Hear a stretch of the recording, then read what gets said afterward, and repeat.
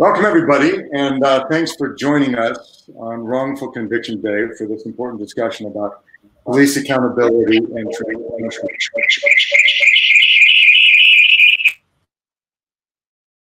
Some feedback. Hopefully we're okay. I'm Tony Goldman. I am not a professional in the world of criminal justice. I work in the entertainment industry, but I am a proud board member at the Innocence Project, and I've been a passionate supporter of their work for almost 20 years now.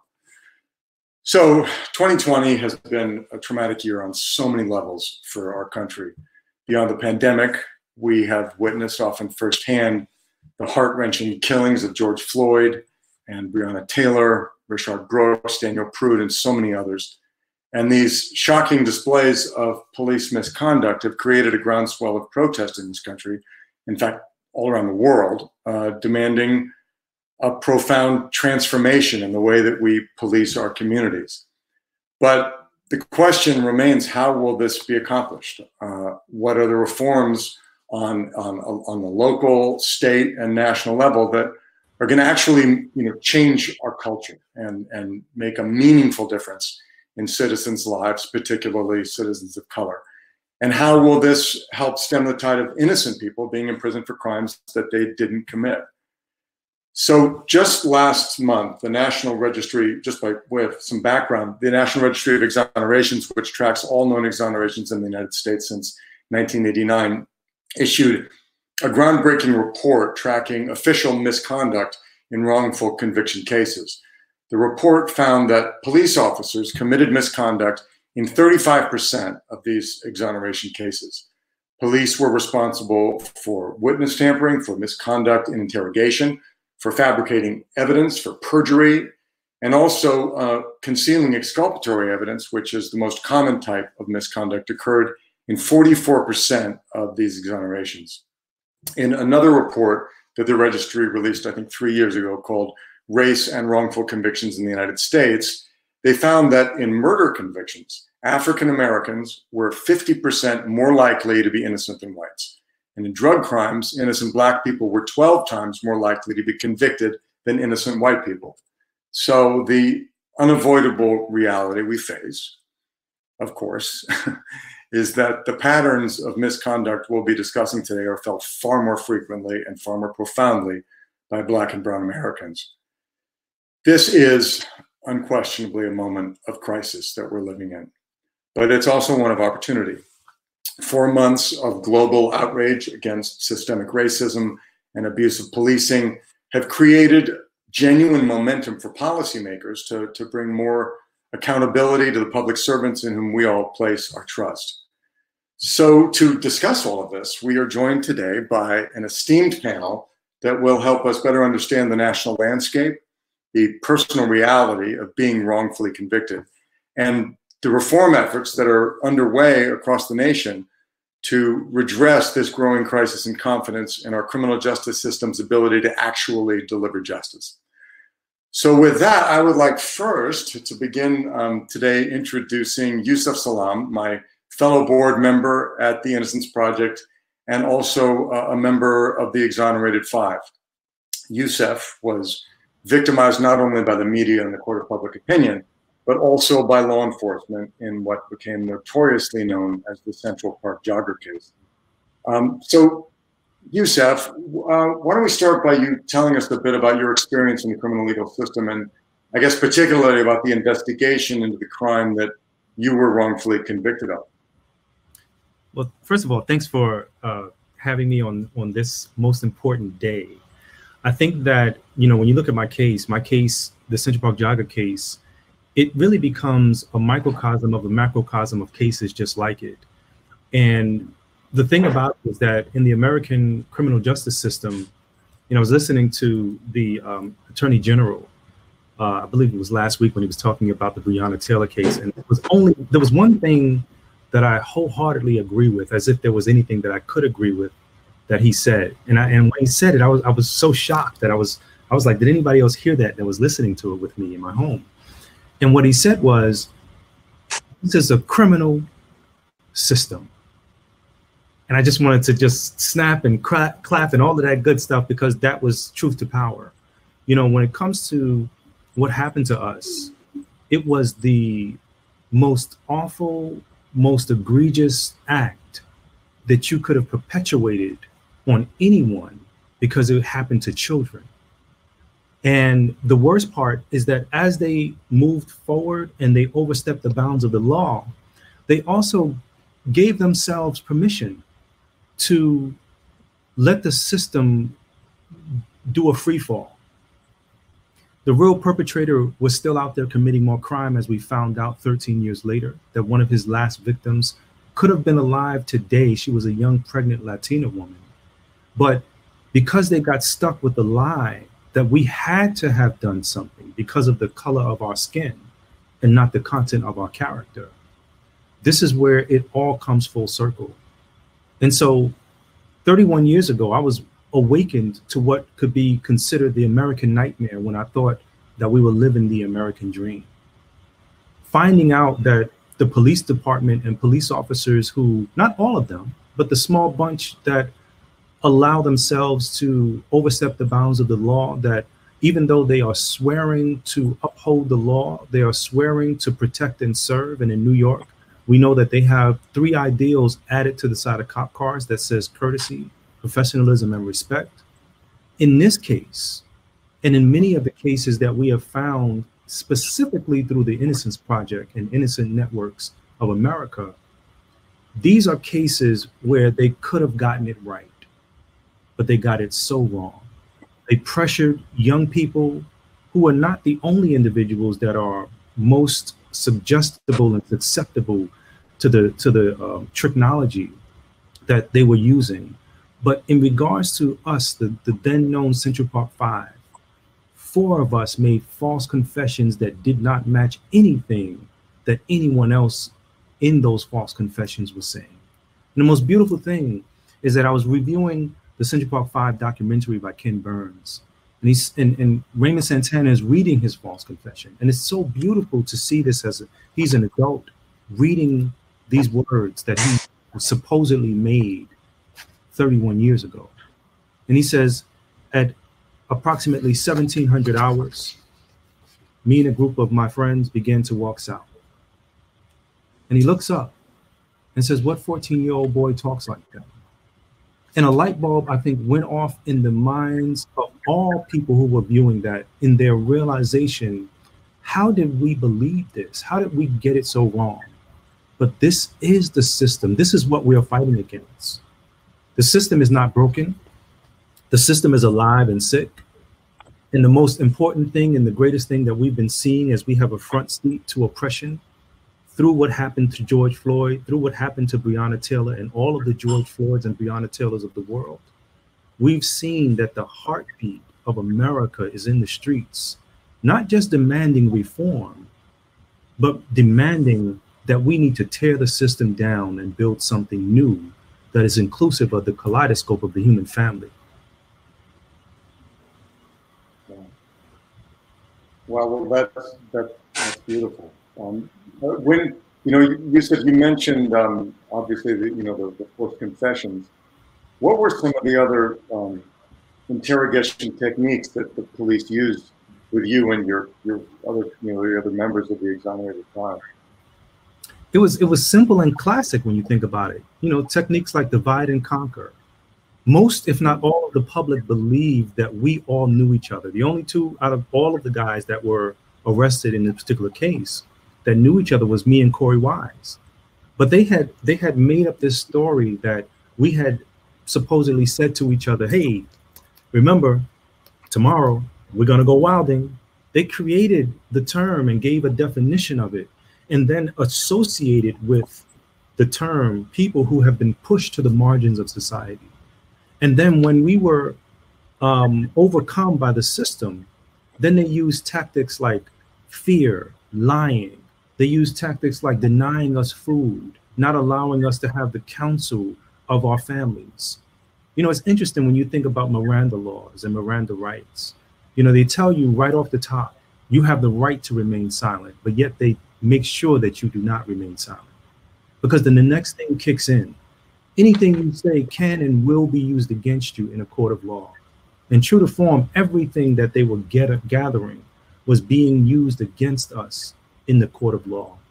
So much so that 13 years went by before the actual truth came out.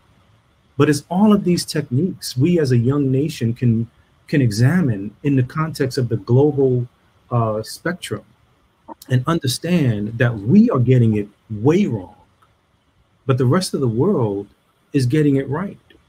We should not be the #1 country locking up people. And when you think about taxation without representation, we are paying for the mistakes of the people who are in public office, not all of them, but the bad apples that have not been checked, that have not been dealt with, we are paying for them. Yeah. I know that you ended up, ultimately winning a civil suit against the city of New York for your case. And I'm curious, during that investigation by your attorneys, did you learn about a more extended history of misconduct by the officers who were connected with your case? We did, and I think that that's perhaps one of the most egregious things, that institutional protectionism allowed people who were violating the sanctity of their oaths to continue to be passed along and to move through.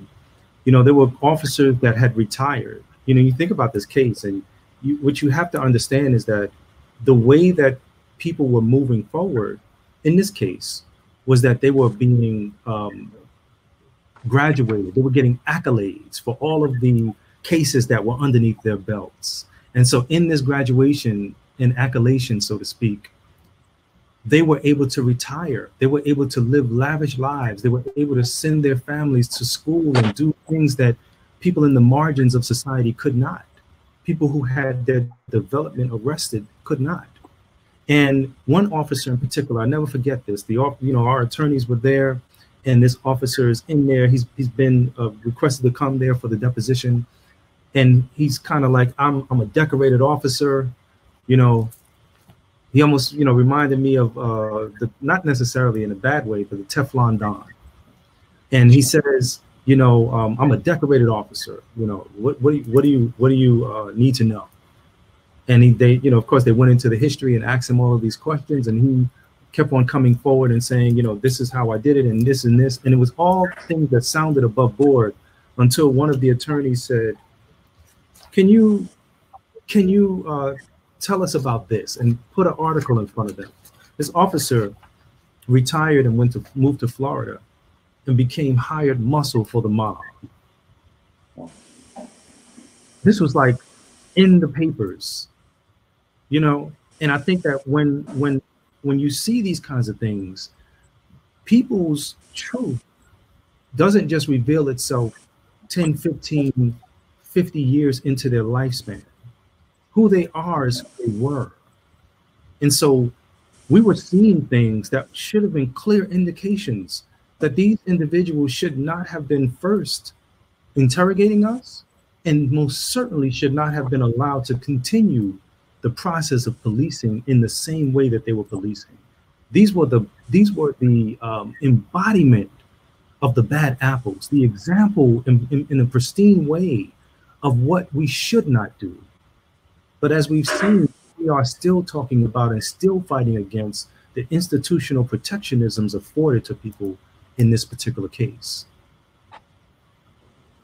Yeah, gosh, it's, when you say this term, bad apples, I think one of the just enormous lessons for America writ large this summer has it's been too easy to use that term to say, oh, well, yes, bad things do happen to good people, and there's a lot of bad apples maybe in the system, but we just have to address them. And I think one of the things that's shifted is the consciousness that it's not just the bad apples. The system itself seems to reward and encourage and protect behavior that is antithetical to what our system purports to represent. And anyway, it's really, I think we feel like it's almost embarrassing to say that the blinders have been taken off. We are no longer allowed to delude ourselves in the way that so many of us have for a long time. Rebecca, I want to introduce, now my friend Rebecca Brown, who directs the federal and state policy agenda for the Innocence Project. Rebecca's mission is to reveal and prevent wrongful convictions and also to guarantee compensation for wrongfully convicted people upon their release from prison. Rebecca, the theme today for Wrongful Conviction Day is a call for accountability in our criminal legal system. And I know as a board member, I've watched you for years fighting to ensure accountability for all kinds of criminal justice actors, including prosecutors and others. But the groundswell, as I said this summer, is really all about police reform. So let's stay focused on that. Can you tell us from your perspective why police accountability seems to be so elusive? I mean, it was a long time ago that, the events that had such a profound impact on Youssef's life took place. But we're still seeing it embedded seemingly in the culture today. Why is was accountability so difficult, and what are some of the special protections that shield police? Yeah, I mean, there are many reasons why police accountability remains elusive, and in large part it's because of, a series of protections offered to police at every single stage of what should be really an unbiased process of oversight. And I think the degree of police protections offered to, we can think about it, I think, best by kind of thinking, when you think about the degree of police protections offered to law enforcement who are actually guilty, it can best be seen by comparing it to the protections offered to innocent civilians. So when innocent suspects are arrested, right, and Youssef just described this, their arrest photos are splashed online and the media participates in guilt presumptive, racist dog whistling. Youssef and other members of the now exonerated five were referred to at the time as predators, members of a wolf pack. But when allegations of police misconduct are made, and even when they're sustained or substantiated, in many states, they're kept secret. And, lack of transparency is only the beginning. Law enforcement officers' Bill of Rights, which are in 16 states now, adds several layers of additional protections to law enforcement on top of the normal presumption of innocence that a normal citizen accused of a crime receives, right? So these include officers receiving things like cooling off periods, right? So before they're even asked about a particular incident, right, they get 48 hours, sometimes longer, to just cool off, where they don't have to be questioned. They have to take place at reasonable periods of time, at reasonable hours. This is all embedded in statute or union contracts. And these are far from the sort of late night protracted interrogations to which innocent citizens are subjected. And then we get the union contracts, which allow law enforcement facing misconduct allegations to access witness statements before they're interrogated. This can be compared to the fact that, in many states, closed discovery practices and laws prevent the defense from receiving witness statements, in time to further investigate charges before trial. And if an accused officer is threatened with punishment, anything he says following that threat cannot be used against him. But law enforcement is legally permitted, and you just heard this from Youssef, to use deception during interrogations of citizens, which can lead to false, coerced confessions. When a police officer is fired by a police chief, the officer is frequently reinstated as a result of union-mandated appeals. And the wrongfully convicted, on the other hand, fight for years on end, for decades, to prove their innocence. And many never even get that opportunity. And finally, I would say in some states, police convicted of felony crimes, including the murder of innocent civilians, can still collect taxpayer-funded pensions. And this can be compared to the fact that in 15 states, we still don't even have compensation laws for the wrongfully convicted. And of course, many of those laws are woefully insufficient. And for those seeking civil damages, qualified immunity prevents financial justice for those victimized by police misconduct and abuse. 45 states have a system called decertification, a process that can take the badge away from, a cop. And these are, incredibly lacking, I would say. I mean, they are critically important. We need decertification systems in every state, but they are incredibly lacking because they don't permit community involvement or community oversight. In Washington State, for instance, and this was just so striking to me, this is a state with a decertification process. Out of 11,000 officers who work in the state over the last 4 years, on average, only 100 were fired per year. And of these, just 13 on average a year lost their credential. So the state's never decertified an officer for using excessive force.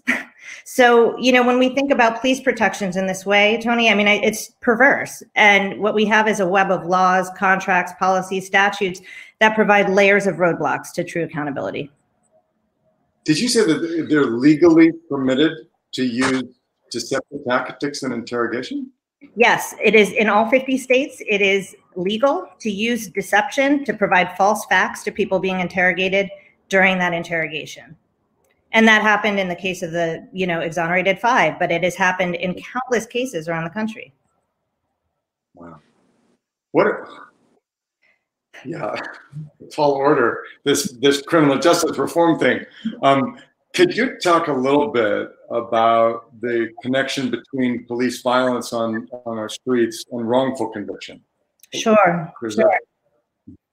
Yeah, I mean, you know, look, it's not uncommon for officers with a history of misconduct, and these can include incidents like, you know, incidents of racial bias or outright racism, right? Abuse of authority or excessive force, to be connected with cases of wrongful conviction. You know, often when police misconduct is uncovered in a wrongful conviction case, you know, a subsequent review of that particular officer's other cases reveals several more wrongful convictions and a litany of complaints related to street encounters with law enforcement. You know, unfortunately, as I mentioned before, laws in half the states keep police disciplinary records totally secret, meaning that by the time the history of the misconduct is discovered, communities may have endured preventable abuse on the streets for years.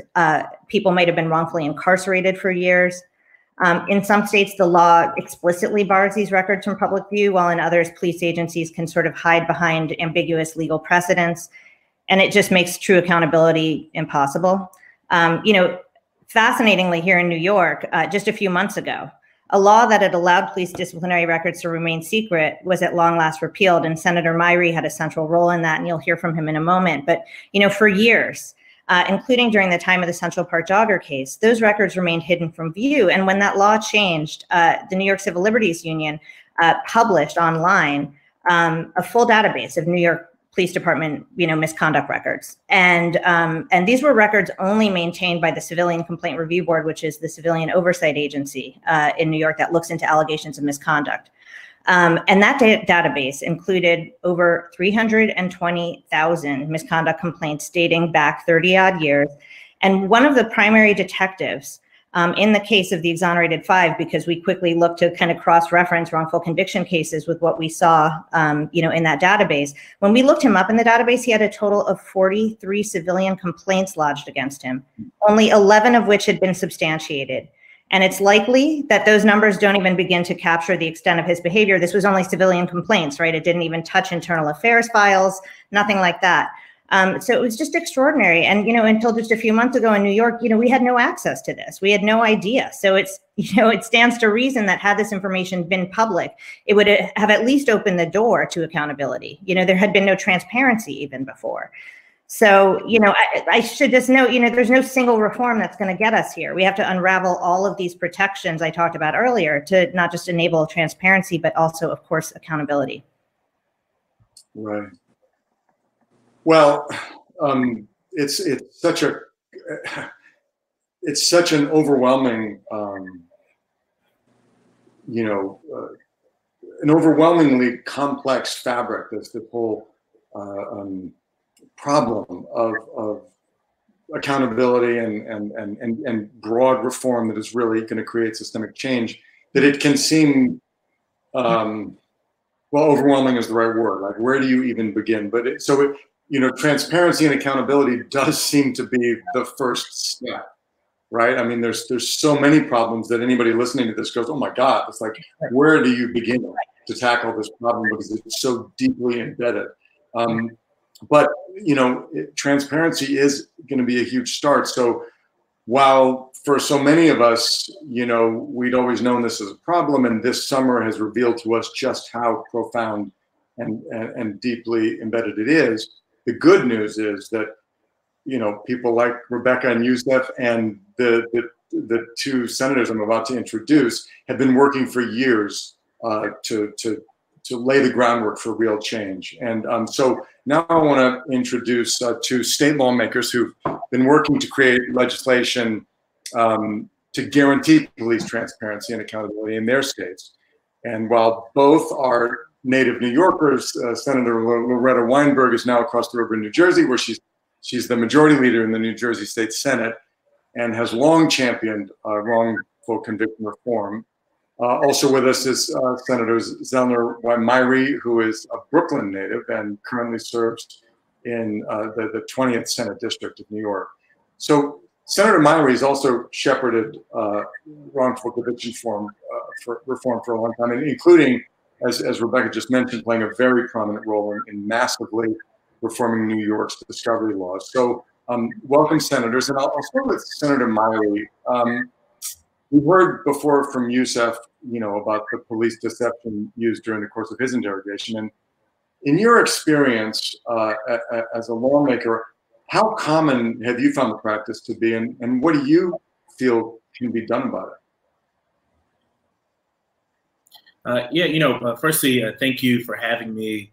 Brother Youssef, it's good to see you. And it's good, of course, to be with the rest of the panel.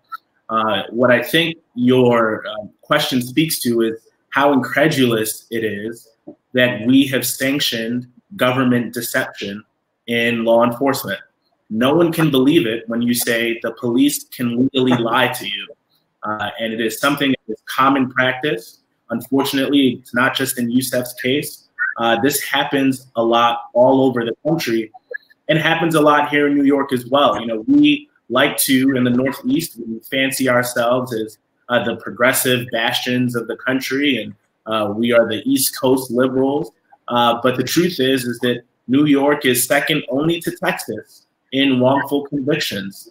And a large part of that is due to our law enforcement being able to be deceptive. And so we thought it was really important for us to start to get at this. We introduced a bill earlier this year. We stood with the Exonerated Five and Rebecca and the rest of the Innocence Project to say we have to end this practice because we cannot legally lie to the government. They call that fraud. And some might call that tax fraud, but that's a story for another panel. But the government can lie to us. And I think that is something that's unacceptable, and hopefully we can get this bill across the finish line. Wow. Well, we also, Rebecca was also talking about the recent repeal of the law here in New York that's enabled public access to police misconduct records. Was that, how difficult a journey was that in the legislature to get, to get this law passed? New York, what's they called, New York 1 or Rule 1? Anyway, I was just curious, how difficult was that for you to get that passed? Yeah, it's certainly not easy. And I'd be remiss if I didn't recognize the bill sponsor, Senator Jamal Bailey, who is a young Black legislator like myself, and credit to the majority leader in the Senate, who was the first Black woman to hold that position ever in the state's history. There were the perfect confluence of events that drew us to that finish line. And one of those events was, I was unfortunately the victim of a police assault at a protest. I went out to peacefully demonstrate, to be with the people, and I was pepper sprayed and arrested. And my title, my position, my station in life did not save me at that instance. It was only after the fact that they decided to take me out of the handcuffs. And this, I think, showed the world why it was so important for us to have access to these records. Who knows whether that officer that pepper sprayed me, whether the 4 officers that grabbed me and put me in handcuffs had a long history of police misconduct.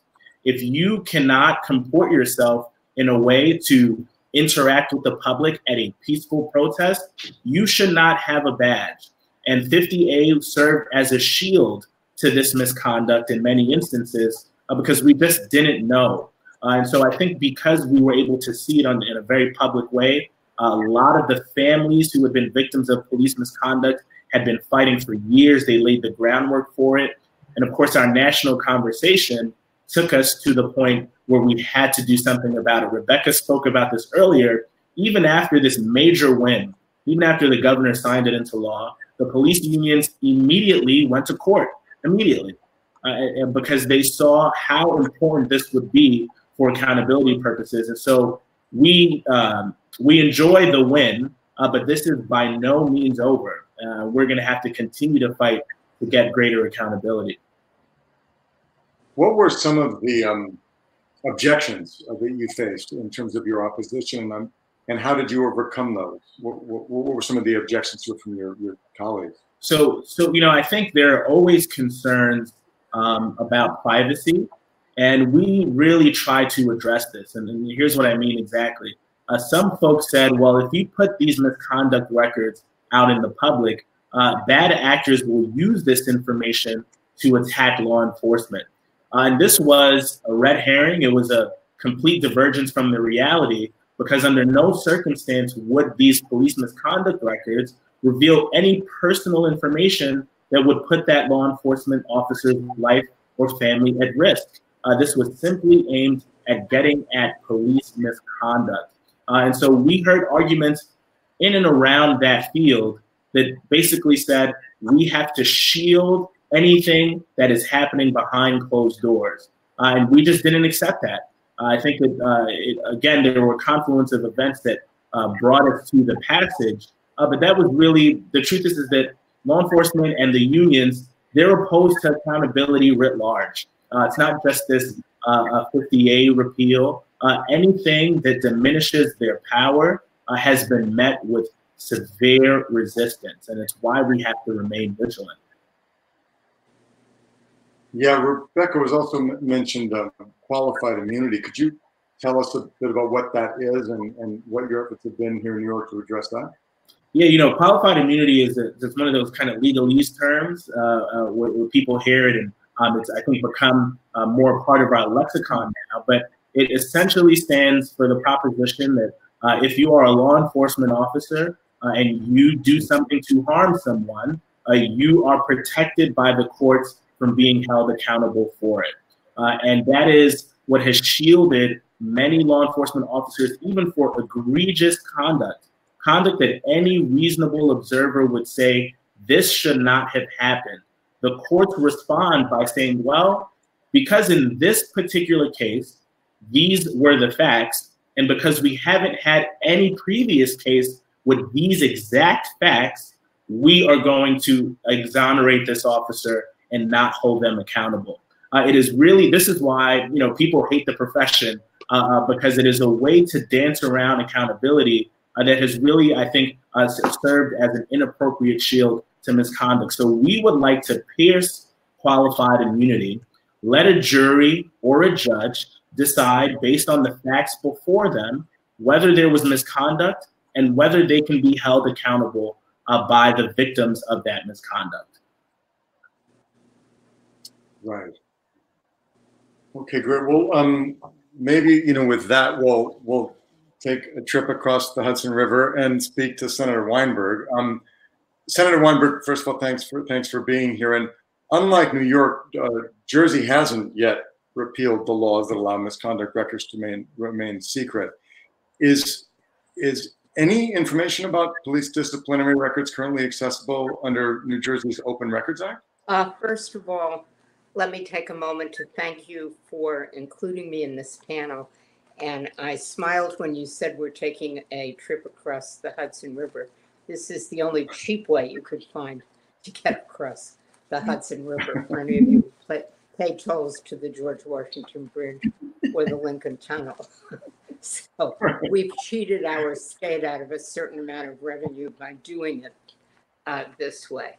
But the only internal affairs records that are available currently are to the Attorney General and the court system. So accountability and transparency as the foundation for how we address these areas of inequality and this, as you put it so well, the kaleidoscope of our families is not yet law in the state of New Jersey. I am the sponsor of the bill that will change that, along with discussions that we are having about police licensing. We are also one of the few states that do not require licensing. We have certain certification procedures, but not licensing procedures. So when you talked about how big and overwhelming this problem is, or how do you address it, you know, in my long years in public life, I've said I try not to keep my eye on the big picture, but only on the steps we can take to get to how we solve all these big problems. So you summed it up when you said it's accountability and transparency. And those are the steps we're working on right now in the New Jersey legislature. I'd love to hear your perspective on what some of the problems that New Jersey has sort of been facing because these disciplinary records are kept secret. One of the problems, and first of all, thank you. I'm glad to share with my counterpart from New York, because some of your lessons might help us here. You're kind of a few steps ahead of us, and I'm always willing to learn. So hopefully we can talk a little bit in the future outside of this panel so that we can learn from you. But New Jersey is very much of a home rule state, as we call it. We have almost 600 municipalities, let alone county government, and 21 county governments and state government. Of those municipalities, most of them have their own police departments, their own police chiefs, their own standards of behavior.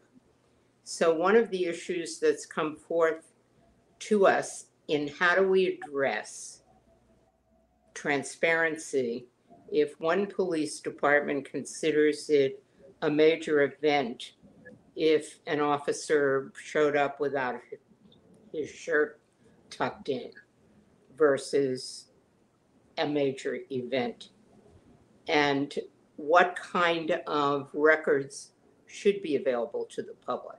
So this kind of individual unequalness in terms of actually dealing with police accountability definitely exists here. So that's a problem that we have to figure out how we address. Police licensing is obvious. We're one of the last states. I think, Rebecca, you might have some issues, some information about this. But I think police licensing, which by the way is supported by a lot of law enforcement, including the police chiefs organization here in New Jersey. I hope we can move that quickly. The transparency and accountability issue is more difficult. First of all, for the reason I just outlined, and then there are a large group of police associations, the unions, who are all aligned against this and can think of what I used to call my daughter's what if questions. She could dream up the most outlandish situation with a what if. And so I say the same thing. I have spent years working on legislation where people threw a lot of what if questions at me, and very few of them came true once the law was passed. So based on my experience, what we will get out of this is a fairer system and only the beginnings of police reform. And I think having people like Yusuf who can share the most intimate, personal stories with us helps to move public opinion because people can relate. So we're making a little tiny step forward here today. Well, I wanted to ask you, Senator, if you could just tell us in a little bit more detail the bill you mentioned, which is S3656. What would that bill do? I know it has to do with transparency and accountability, but can you just tell us a little bit more about what's in the bill? Well, yes, it would put the internal affairs investigations, as we call them, under our open public records law, so that people would have access to the issues. In fact, over the past 20 years, the issues that might have been arising around a given police officer and his ability to carry out his responsibilities. You know, I keep pointing out that, yeah, we have police immunity also, which my counterpart from New York talked about. That is very much the law in New Jersey. But it is an awesome responsibility to be a police officer. That police officer has the right to take you or me off the streets, to curtail our freedom, to put us in jail, to do a lot of things to all of the citizens in our state. And with that responsibility comes an awesome responsibility to be transparent and to make sure that your records are available to the public that pays your salary, that is counting on you to keep all of us safe.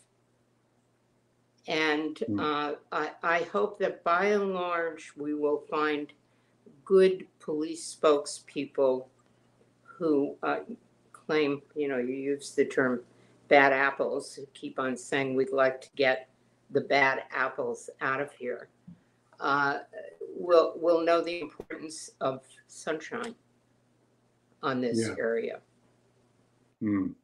Well, you know, given that, you know, we all want Wrongful Conviction Day to be a call to action as much as, you know, a wealth of information for people. What I would ask, you know, Senator Myrie the same thing, but in terms of, since you have this bill S3656, you know, moving forward now, what can people in New Jersey who are listening to this do to help move forward? And maybe people who are not in New Jersey, what can we as citizens do to help you? Well, you know, again, public opinion is what moves a lot of what we do legislatively. So certainly anybody from New Jersey who is watching this and got across the river to New York without paying a toll too, you will contact your own legislators. You will contact the governor's office. You can contact our legislative leaders, the Speaker of the Assembly and the Senate President, to urge passage of this. We have on Twitter, you will see a lot of discussion. Not so,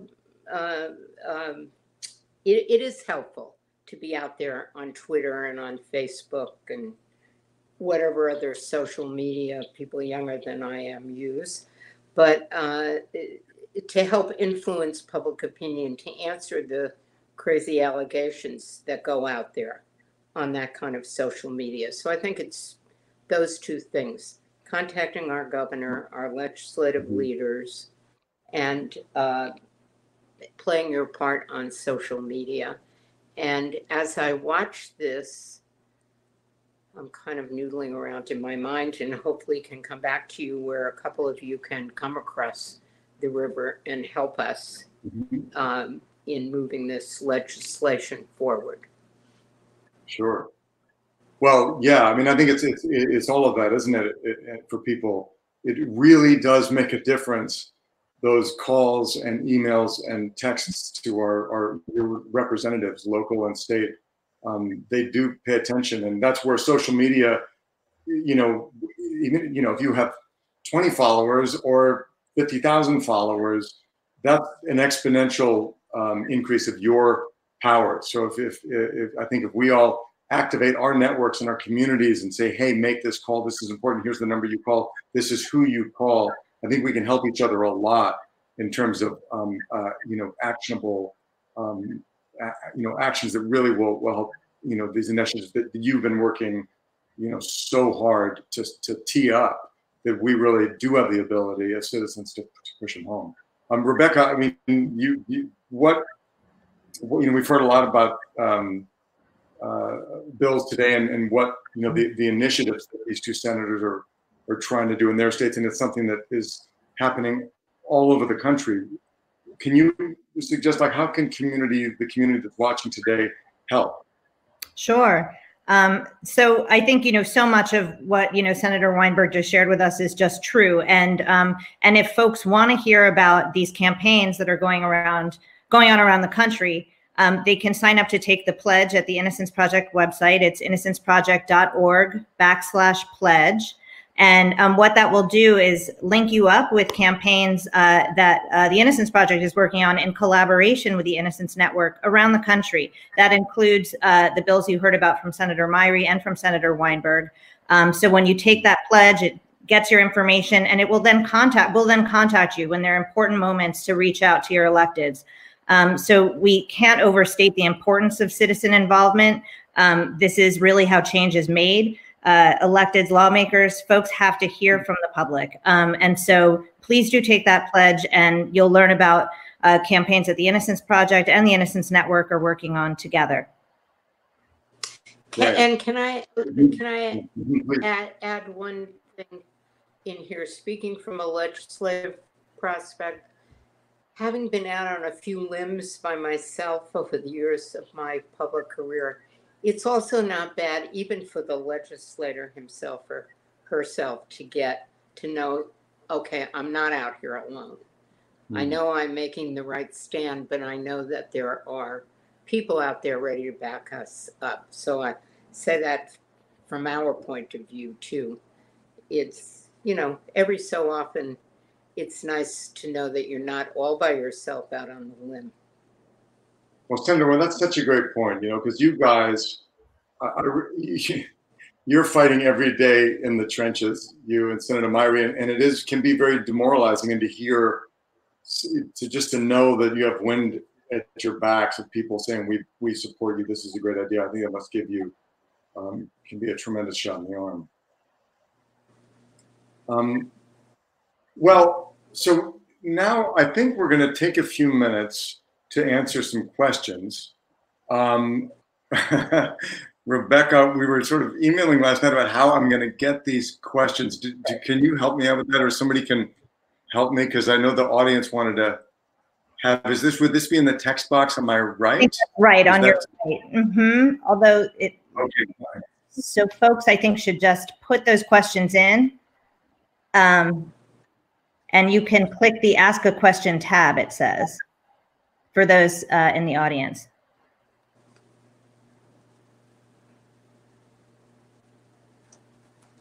Oh, here. Yeah. Do you see the Ask a Question, Tony, at the bottom middle? It looks like. Oh, great. There we go. Yeah. Okay, here we go. Sorry, I'm showing my age. Okay, so the first question is from Tyler, I think. Would disbanding police unions be a step in the right direction and give cities the ability to out problem officers? Who wants to take that one? Well, I don't, I also try to deal with issues that I think I can actually get done. And that would not be one of them. One thing I would add is, sure, go ahead. I'm sorry. Go ahead. No, I was just going to say, and Rebecca is going to have more expertise on this, but the police unions, as we know now, they function the same way unions and other sectors, right? And so I'm always careful in the language, because I'm very pro-union, pro-labor, and I think it's important for us to have unions to represent the interests of the workers. But police unions do not have that function, and instead are more of a fraternity and a political organization that has fought accountability every step of the way. And so what we have seen is that the relationship between police officers and their department, that's where you would want the union to be strengthened. Instead, the police unions have been against everything externally that has tried to hold them accountable. And so I think diminishing their power in the political process and diminishing their ability to negotiate policy is the step, and I believe the thrust of your question. Right. And I would just echo that. I mean, I think, what we're talking about here is, the union's ability to limit accountability. That should not be baked into any union contract. When we're talking about, any public servant's right to, have a union to have reasonable work hours, that's a separate function. So I think what has to really be examined, right, you can be pro-labor and be opposed to the fact that union contracts are enabling and really hiding police misconduct. That just can't be. That can't be. That it cannot be. Just a group that is trying to hide things. Nobody is saying that we oppose labor. I think what we're saying is that these contracts should not allow for the kinds of things we described earlier, which include, we talked earlier about, the union mandated appeals processes in accountability. This it should not be a function of that union contract. I think what should be a function is, things that relate to the work life of police officers, how many hours they're working and making sure that, they have access to decent medical care as all Americans should. So I think, these are just separate functions. And the fact is that the union has had just way too much power when it comes to determining anything around accountability of their own. Can I just add to that too? That I think that as we are coming up to speed, and I say that from a historical perspective, we're coming up to speed collectively as a group of people that are concerned about our own futures and the futures of our families and their families. And I think that once we realize that the system is not broken, but actually working exactly as it was designed, we found out, of course, that this question really speaks to the institutional protectionism that we're talking about fighting against. And so when a wrong happens, we want people who are, if a person has found their purpose in life to be an officer, to protect and serve, that's perhaps one of the most noble positions that a person can find in life. But if you then have people who are, more criminal than what would be considered criminal and being protected by the institutions that they are inside of, that's where the problem lies. And so I think part of the disbanding idea is thinking about it from the perspective of, well, what do we want as a people? We know that we cannot live in a world without laws, but we do know that we want laws that are just and honorable and fair across the board. And I think what we've been seeing is that we absolutely do not have that. We live in a dual criminal justice system in America, one where the criminal justice system is the standard and one where it is the criminal system of injustice. Yeah. Well, okay, I just want to do, I think we have time for maybe one more question. This is a technical legal question that is from Michael Ballard. Shouldn't Brady v. Maryland prevent states from shielding police misconduct records? Rebecca, can you enlighten us on that? I mean, I think, the issue is that, Brady has to do with, obligations of prosecutors to hand information over to the defense. Interestingly, in New York, right, when we were working on the repeal of 50A, which keeps police misconduct records secret, even some prosecutors came out and said, we have no access to this information. So we can't even hand it over even if we had it. But I think, I think the larger issue is, of course, I mean, anything in the possession of the prosecution that would in any way impeach a police officer because they have that information, of course, needs to be handed over. The problem is that the information, the police misconduct records, are entirely secret in 21 states. So are you saying that the Brady rule should, according to the law, bar any secrecy, or in other words, is that law, the Brady law, in opposition? Is there a legal problem? Like, is there a law that could you sue unions and stuff to, or does it not apply to the rules we're talking about today? Right. I mean, unfortunately, in most states, it ends up not applying because there's no public access to that information. So, for instance, Senator Weinberg was talking before about how internal affairs files, that may be in the hands of the AG. That would be, However, you know, in New York, we had no access to anything.